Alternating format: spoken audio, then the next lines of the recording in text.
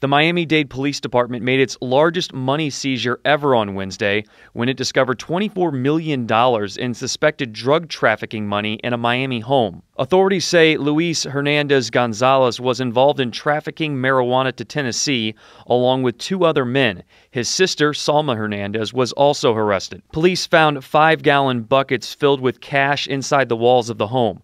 They also discovered a high-powered automatic weapon and steroids. Gonzalez runs the Blossoms Experience store in Miami-Dade, which police say he was using to sell equipment to grow marijuana and give advice on how to care for the plants. Drugs and $180,000 in cash was also seized from the business. Police say they had Gonzalez under surveillance since 2010. He faces several drug trafficking-related charges along with money laundering, weapon possession, and cannabis possession. He's being held on a $4 million bond, and his sister is held on a $12,500 bond. For Newsy, I'm Jay Struberg.